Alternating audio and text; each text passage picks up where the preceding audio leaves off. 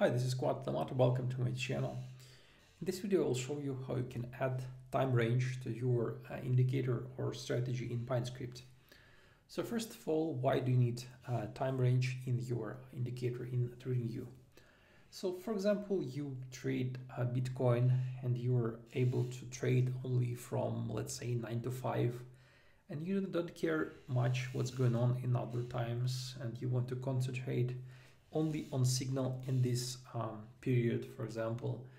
Or for example, you think that time itself is good signal, and you think, for example, that some signal works in the morning better than in the evening, for example. So how you can add time range to your indicator?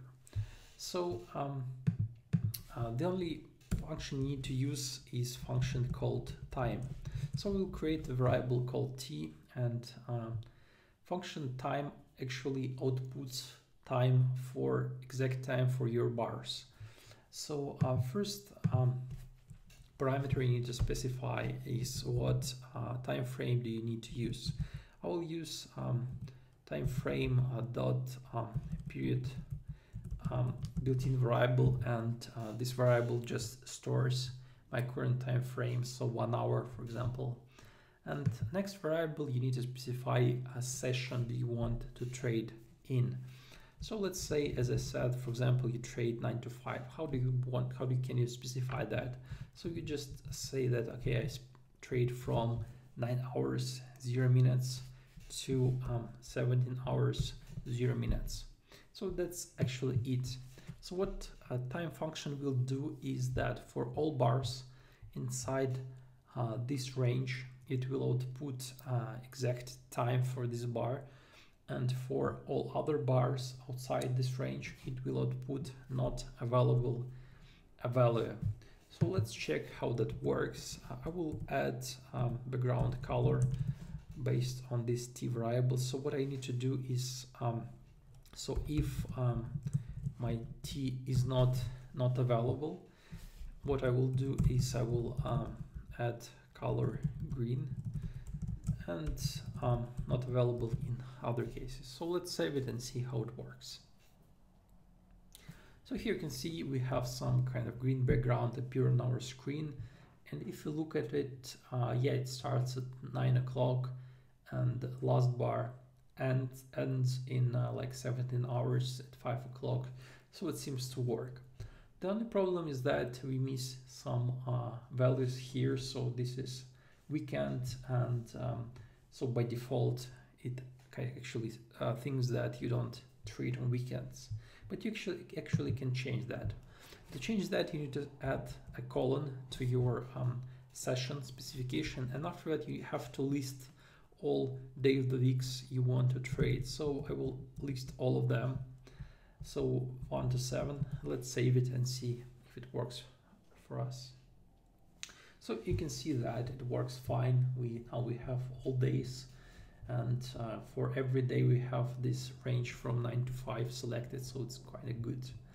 So now let's add this to our strategy.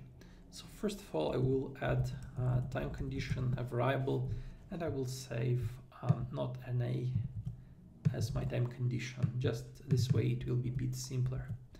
Now I will just copy my time condition and I will add this to my if statement, and will join it with my condition with AND operator. So it's very simple.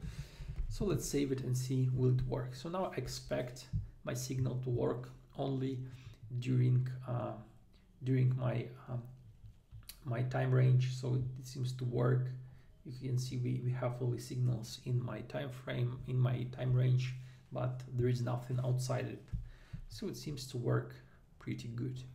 So for example, if you want to add certain logic for first bar of your session, or the first bar of kind of session outside your trading session, you can do this quite easily as well.